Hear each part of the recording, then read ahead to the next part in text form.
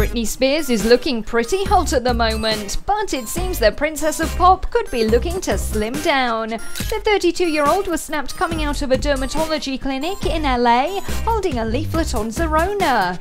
No, this isn't the latest gym craze. Brit was looking into a non-invasive laser treatment. The laser zaps away fat in those troublesome areas, supposedly leaving a more toned tum and perkier derriere. The process is apparently a safe and fast way to lose weight. The mom of two needn't worry though, as she was sporting a white floral top and a pair of khaki shorts, which proved that the toxic hitmaker was fine just the way she is.